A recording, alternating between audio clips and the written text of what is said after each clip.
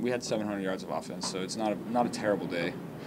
But I just got to limit the turnovers. We're going to get everybody's best shot.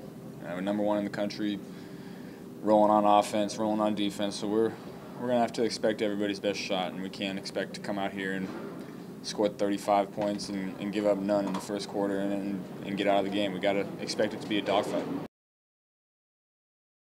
That's part of being on a team. Sometimes people have good games, sometimes they don't. Being able to have the defense's back that's what the offense pride ourselves on. And then sometimes when the offense it's not going our way, the defense always has our back. That's the team aspect that we live by.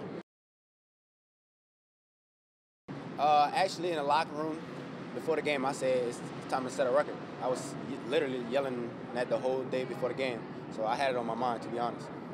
Y'all usually talk about not paying attention to that kind of stuff, so why was it important for you? Because me and Justin in the race. So. Right. Last two teammates to go over 1,000 yards were Jarvis and Ole.